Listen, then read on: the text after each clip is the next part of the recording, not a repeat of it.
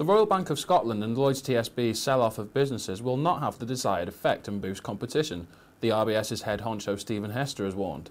To fall in line with European state aid rules, the two banks have been forced to sell off various parts of their companies. The Chancellor, Alistair Darling, said the move will boost competition on the high street and give consumers more choice. However, Mr Hester can't see how this will happen, while questioning the wisdom of the forced sell-off of RBS Insurance.